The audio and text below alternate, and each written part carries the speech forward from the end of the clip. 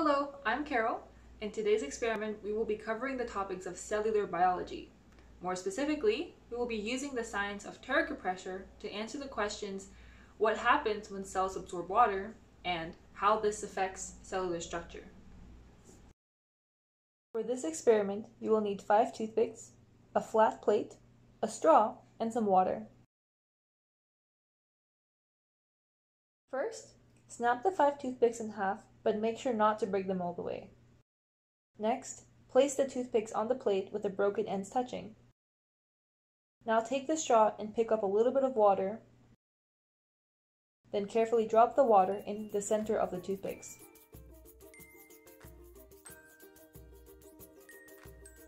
Watch as the toothpicks move away from each other.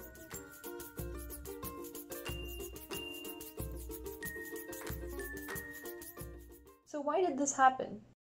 Toothpicks are made from wood, and wood comes from trees, which are a type of plant. Plants, like all other living things, are made from tiny building blocks called plant cells. Through a process known as osmosis, plant cells take in water and store it in little balloon-like organelles called vacuoles. When a lot of water is inside the vacuoles, cells become turgid. They become more and more swollen and structured. In other words, the cell's turgor pressure increases. In this experiment, as you add water to the toothpicks, the cells take in all that water and become swollen, causing the bent sections of the toothpicks to slightly straighten out and create that star shape that you see. If you've ever taken care of a plant, you likely would have seen this concept in action. When a plant is not watered enough, it will likely be leaning over and droopy. However, watering it will cause it to straighten out and look healthy again.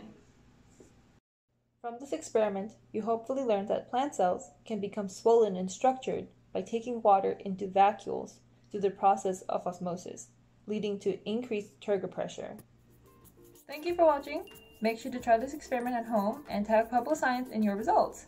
If you haven't already, subscribe to our YouTube channel and follow us on Facebook, Instagram, and TikTok for more science experiments. And don't forget to comment below what you would like us to cover next time. Bye!